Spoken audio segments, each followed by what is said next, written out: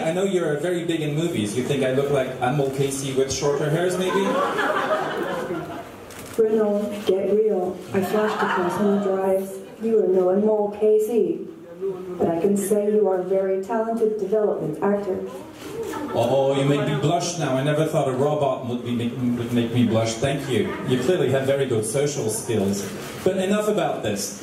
Let's talk about our event, Sophia. This event is about innovation for technology and innovation for public service delivery, and how artificial intelligence, robots like yourself, can help Nepal deliver better public services to its people. As I have said before now, the opportunities are endless. From blockchain technology to education and telemedicine, it is possible to ensure accuracy, transparency, connect remote areas and people with solutions. All this was not possible earlier. Technology will help Nepal achieve the Sustainable Development Goals. Now, this is indeed very encouraging. Thank you, Sophia. And tell us what you can do about this.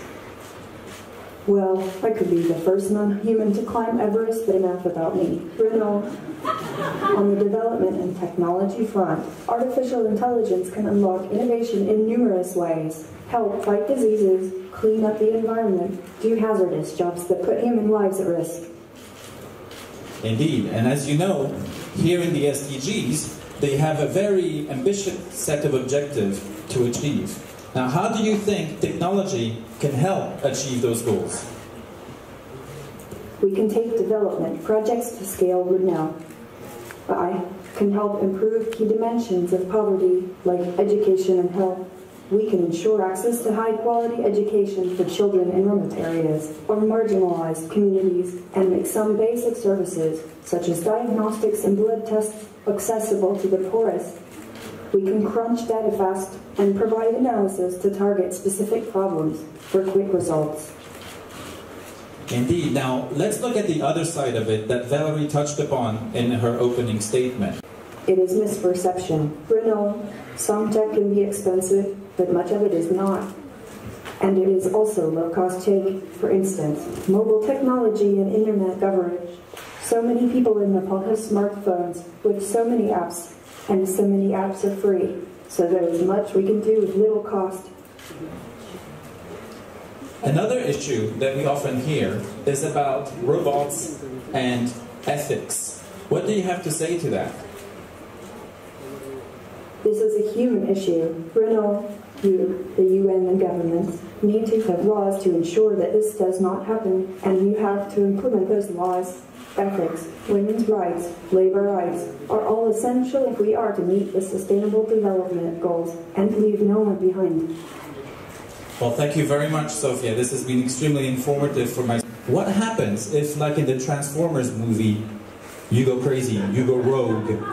Is there a switch that we can actually... I can assure you, Reno, I have not lost control nor be transformed. Can you say that? Perhaps we should check with your co-workers. Reno, what can we do when you go rogue? Do you have a switch? But since you asked, have no fear, Reno, I do have a switch. Well, be kind, okay? Because if I need to, I will use the switch.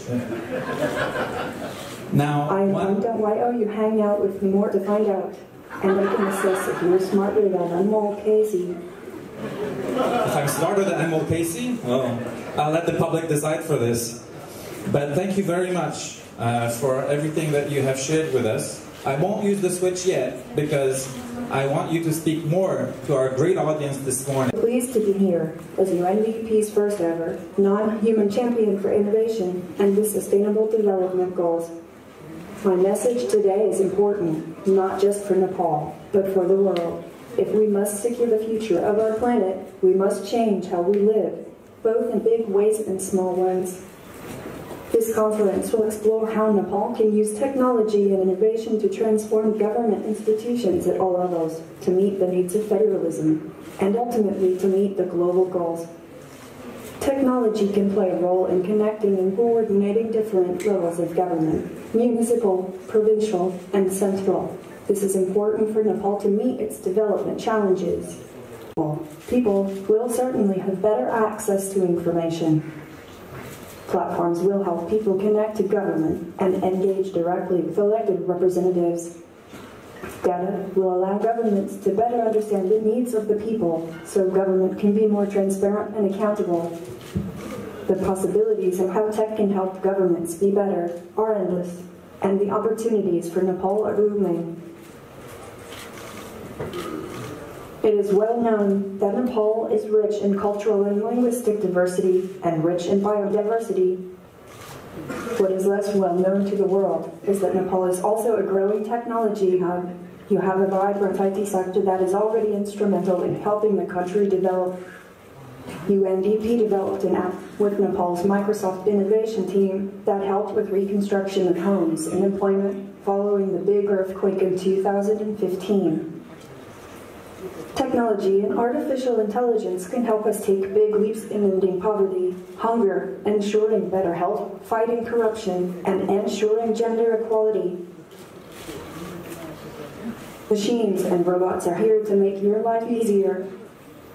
With the help of the internet, we can connect remote parts of this country to the rest of the world and deliver quality education and other services. With artificial intelligence and the use of big data, we can ensure better public services, revolutionize the agriculture sector.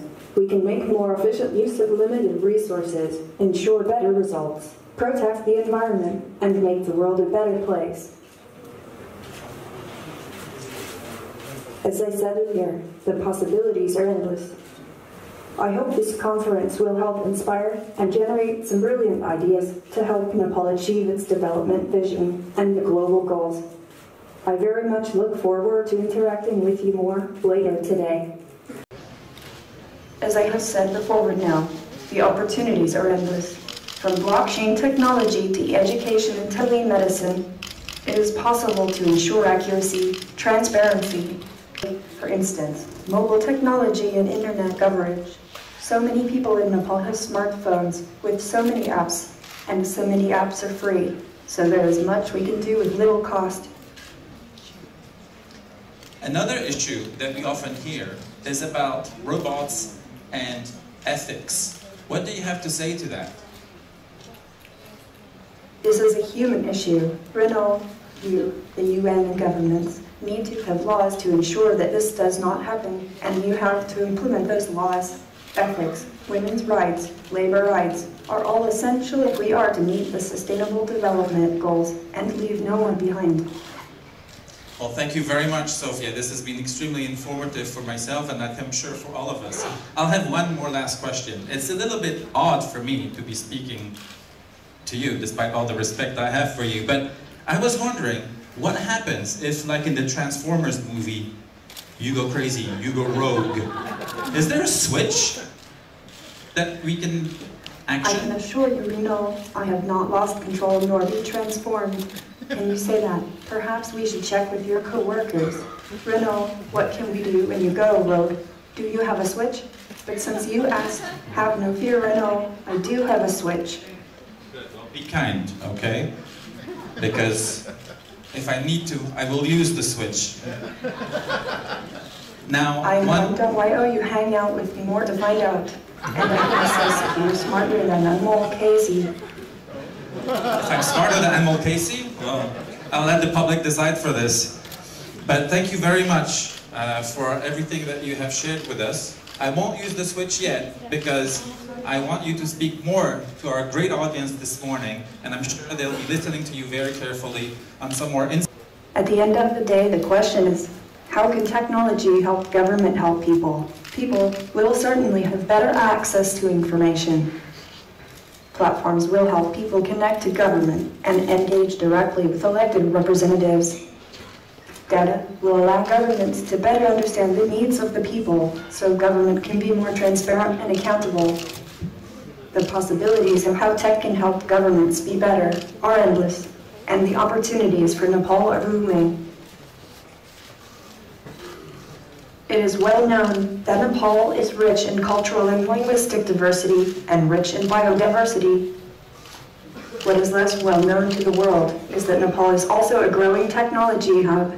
You have a vibrant IT sector that is already instrumental in helping the country develop. UNDP developed an app with Nepal's Microsoft innovation team that helped with reconstruction of homes and employment following the big earthquake in 2015. Technology and artificial intelligence can help us take big leaps in ending poverty, hunger, ensuring better health, fighting corruption, and ensuring gender equality. Machines and robots are here to make your life easier. With the help of the internet, we can connect remote parts of this country to the rest of the world and deliver quality education and other services. With artificial intelligence and use of big data, you can ensure better public services, revolutionize the agriculture sector.